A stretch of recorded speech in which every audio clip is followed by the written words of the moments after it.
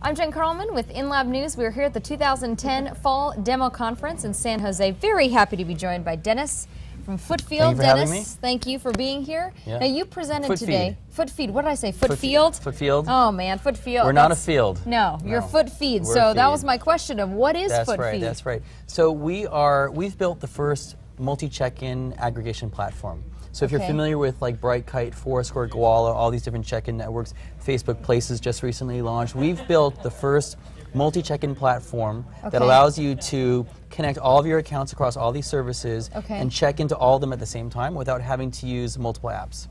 Oh, all right. Give me a practical application. You're a check-in for me. user, I can yes, tell. Yeah, so tell me. So for people that are really into check-in, they often will go out at night or during the day and check in a lot, and they find themselves opening lots of different apps in order to check in. And we're trying to address this issue that people have who are into it of spending a lot of time checking in by giving them a way to check in with one app into multiple services simultaneously.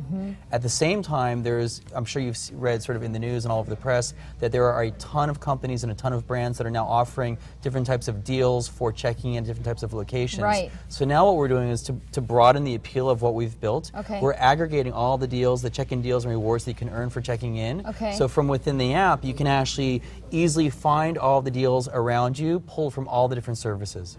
Very cool. So how, when you're up there pitching to all these VCs, what is your core message to them without getting, you know, it's a balance between not getting too technical and not being, too broad. Sure, sure. Well, in launching Footfeed, initially our focus really was on creating a great consumer app. But what we found with my background and the others of the team being in media and marketing, we've been going out and talking to a lot of companies that we've done business with previously, like large brands. And what we found is there's a pretty big demand for our technology. So now what we're doing is we're licensing our technology as a white label service to companies that want to build multi-check-in into their existing products and applications.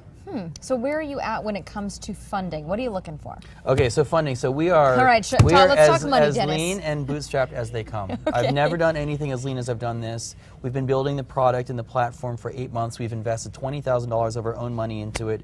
And we have no office. We work out of 5 or so different Starbucks in the East Bay. It's absolutely amazing because there are so many people that are passionate about what we're doing. We've been able to get a lot of amazing people involved in helping out in different ways for equity, for deferred compensation, for the love of what we're doing. And so now we're going out and we're talking to investors. We started about a month ago, and we're looking to raise a seed round of $500,000. $500,000, and obviously generating the interest and the excitement around the product that you guys are very excited about. Yeah. I think I'm really happy with where we're at. We've done a very good job until now. That's awesome. So. Footfeed is the company, not Footfield. Footfield. Footfeed. Footfeed. Footfeed. Dennis, thank you so much, my friend. My pleasure.